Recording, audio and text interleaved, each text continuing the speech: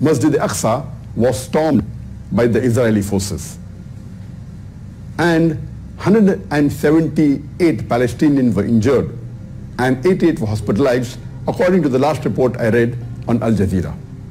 इंतहाई शर्म, दुख और अफसोस का मकाम है। दुनिया भर के बड़े बड़े इस्लामी ममालिक इसराइल की यहूदी निज़ाम के आगे खामोश हैं। सिर्फ एक मुल्क ऐसा है जिसने इस मामले पर सख्त से सख्त मौक़िफ़ अपनाया है और उस मुल्क का नाम तुर्की है। वहाँ के सदर रजब तैयब एर्दोगान ने सख्ती से वार्निंग दी है कि इसराइल ने अगर ये हमले बंद ना किए तो इसको इसका अंजाम भुगतना पड़ेगा। इसके अलावा दुनिया के बड़े बड़े इस्लामी मुल्क, जिनमें अफसोस की बात यह है कि पाकिस्तान भी शामिल है, इसके अलावा सऊदी अरब, दुबई और दीगर तमाम बड़े इस्लामी ममालिक सिर्फ अपने मफादात की खातिर इसराइल के खिलाफ एक लफ्ज बोलने से भी गुरेजा नजर आते हैं।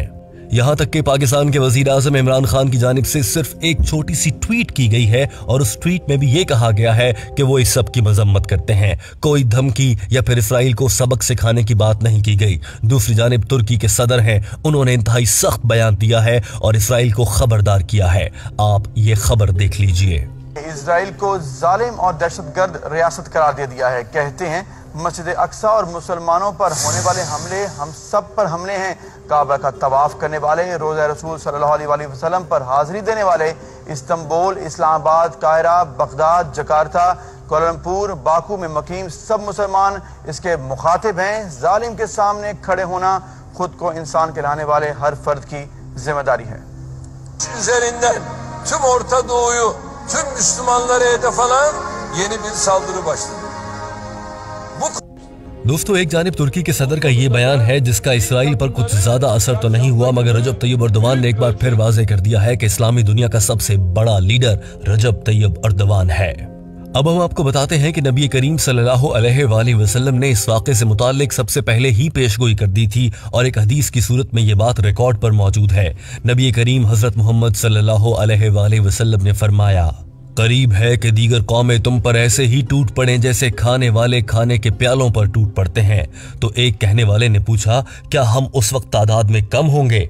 आप सल्लल्लाहु अलैहि वसल्लम ने फरमाया, नहीं, बल्कि तुम उस वक्त तादाद में बहुत ज्यादा होगे, लेकिन तुम सैलाब की झाग की मानंद होगे। अल्लाह ताला तुम्हारे दुश्मन के सीनों से तुम्हारा खौफ निकाल देगा और तुम्हारे दिलों में वहन डाल देगा। तो एक और कहने वाले ने कहा, अल्लाह के रसूल, ये वहन क्या चीज़ है? इस मौके पर आप सल्लल्लाहु अलैहि वसल्लम ने फरमाया, ये दुनिया की मोहब्बत और मौत का डर है जो तुम मुसलमानों के सीनों में होगा।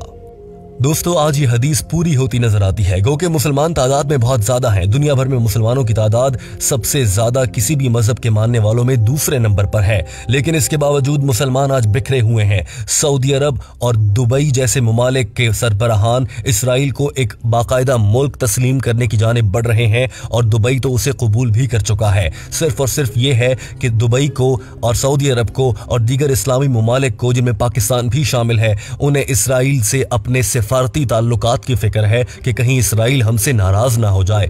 इसराइल हमसे नाराज हो गया तो इन इस्लामी ममालिक को खतरा है कि इनकी मईशत तबाह हो जाएगी, इनको डॉलर मिलना बंद हो जाएंगे। अपने डॉलर बचाने के लिए फलस्तीन के मुसलमानों पर होते जुल्म पर ये मुसलमान ममालिक अपनी आवाज उठाने को तैयार नहीं। सिर्फ तुर्की वाहिद मुल्क है जो इस मामले पर डटा हुआ है। आइए दोस्तों, आपको दिखाते हैं कि इस मामले पर डॉक्टर जाकिर नाइक ने खुसूसी तौर पर पैगाम जारी किया है। उन्होंने क्या कहा है? Ramadan and the 26th night of Ramadan, Masjid Aqsa was stormed by the Israeli forces, and 178 Palestinians were injured and 88 were hospitalized, according to the last report I read on Al Jazeera. Doctor Zakir Naik ने अपने ताज़ा बयान में कहा है कि दुनिया भर के मुसलमानों को मुत्तहिद हो जाना चाहिए और इसराइल की इस बर्बरियत और जुल्म की मजम्मत करनी चाहिए। अपने फ़लस्तीनी भाइयों के साथ खड़ा होना चाहिए और मुसलमानों के लिए तीसरी मुक़द्दस तरीन मस्जिद मस्जिद अक्सा की हिफाजत के लिए एक हो जाना चाहिए। Our Muslim brothers and pray for them, and I urge the Muslims throughout the world, including the Muslim countries, to condemn the inhuman act done by the Israeli forces. All of us Muslims should support Masjid Aqsa, which is the third holiest mosque in the world. We have to unitedly stand and condemn this act.